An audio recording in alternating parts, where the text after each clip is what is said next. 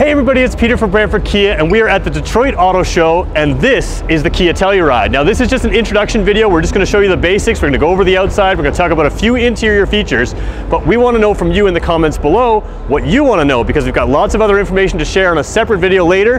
But right now, let's take a look. Let's start at the front here. Over here, I'm going to get my camera to come around the front here. Very unique grille. One thing we didn't know if it was going to make it to production was the Telluride across the front, written like that in letters. It's there. You've got fog lights down low. You've got the nice marker lights up top here surrounding the headlights. You've also got, instead of, they look square, but they're actually very much round lights in there. We're going to come around the driver's side now. People were asking us if they would have surround view camera on this car, and it looks like all the ones at the show do. So again, this is the American version. There may be differences in Canada, but there is a little camera in the mirror here, and that camera tells us it's going to have surround view camera.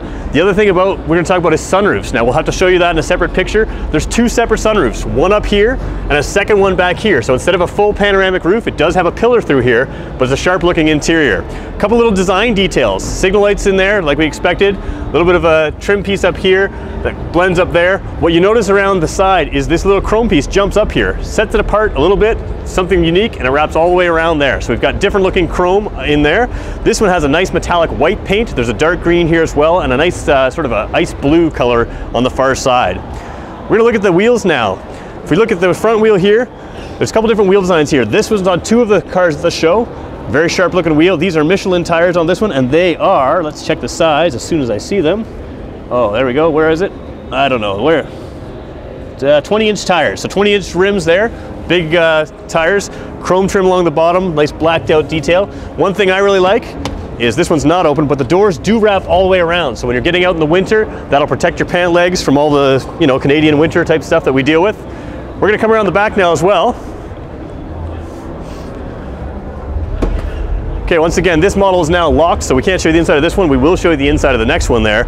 All-wheel drive label is here. We do notice some trim badges on this side here. So the upper level trims, the EXV6, we'll show you that in another one. It'll have a trim badge there. It is a dual exhaust. It's not a quad exhaust. Some of the ones showed quad exhaust. It looks like this one's just dual exhaust. You've got the backup beepers there, and again, Telluride written across the back there in a big wide letter. So we weren't sure if that was gonna make production. It looks like it did. So that's the outside. We're gonna cut now. We're gonna move to the next model, and we'll show you some of the features on the inside as well. All right, so we're at the back of this Telluride here. Now, a couple things that we didn't know if they were gonna come. There is an underfloor storage space back here behind the third row seats, and of course, this is the largest space we have in a third row seat vehicle other than our Sedona minivan. Back here, there's some buttons to fold the seats down. They also fold just like the regular Sedona seats. They pop down, no problem like that. Lots of floor space. This one happens to have captain's chairs. So we'll pull back up there. There is a USB charge port in the back seat here, so if you got a cell phone that you need charging, you can do that from the back as well. Big wide opening, not a lot of intrusions, so things that we kind of expect from Kia right now. And of course, these seats can recline, so they can be set at different levels. You can see this one's more forward. You can have it square for cargo space, or pulled down for more comfort. So that's the rear row seat. We're gonna pull around the side now. Middle row is kind of interesting. This one's got a lighter interior. This one's leather, of course. Ventilated leather. Now the big thing with the ventilated leather, for the first time ever, Kia's got ventilated seats back here. Now that may be in the bigger K900 or something like that, but in the Telluride, ventilated and heated seats, and not just two levels of heating, three levels of heating, 3 levels of cooling in these seats here. A couple little switches that are a little different, little buttons on the seats as well as levers to pull. The buttons help you move the seat forward like that, so you can get easy access to the back there. There's the third row seats there, and they are very comfortable. In fact, you know what? Why don't I just hop in for a second? Here I am in the back. Again, fits an adult, lots of headroom. I'm about 6 feet tall. I've got plenty of headroom. There's vents back here.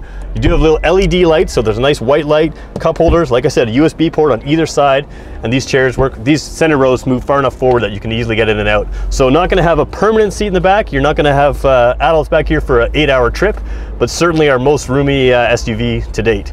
As we come in here, as we're looking at the middle seats here, you can see the captain's chairs have armrests. They have a ratcheting action, so they can come all the way down, and you can lock them at whatever level you want to be perfectly fitting to your legs.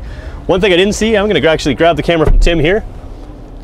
One thing I didn't notice earlier is on the backs of the seats, there's actually a USB port. So that's a USB port on the back of the driver's seat and the passenger front seat. So you can plug your device in, if you're in the middle row, to the seat up front. So that's kind of unique. Still got the plastic backing, which I'm a big fan of in the seats right here.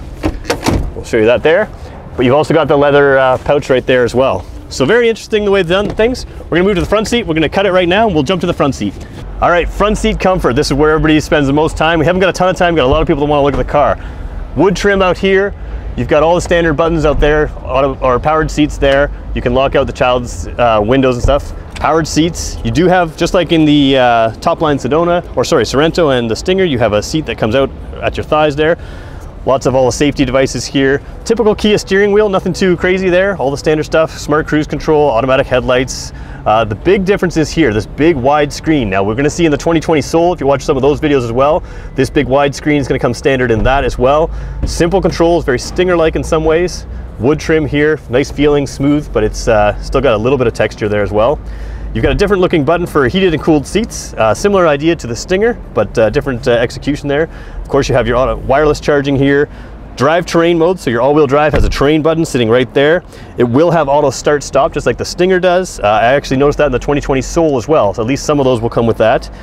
You've got the surround view camera we mentioned about, electronic parking brake, and nice big grab handles here. So really unique interior. And the other thing I should point out is up top, you do have UVO intelligence. We expect that in Canada. That'll be what this is. Big sunroof over the driver's area, and an even bigger one over the rear seat passenger space back there. So that's the basics of the interior. Let's wrap it up and we'll close it up then. So that's our first look at the Kia Telluride here at the Detroit Auto Show. We're gonna have it at our dealer very soon. As we have more information, we'll share it with you. Again, this is the American version. Some things may change in the Canadian version, but we expect to show you everything. If you have questions about this car, let us know in the comments below. We've got tons of pictures to let us know about all the features, what all the buttons look like. Some of them aren't the best pictures, they're more just for detail for us, but we can throw those in future videos. We'd be happy to make more and answer your questions. We wanna be a leading dealer on this vehicle. We're going to be a leading dealer on this vehicle. So if you have questions or if you want to buy this car, let us know. We'll get in touch with our sales team about when availability and pricing and everything else. Thanks everybody for watching. We'll talk to you soon.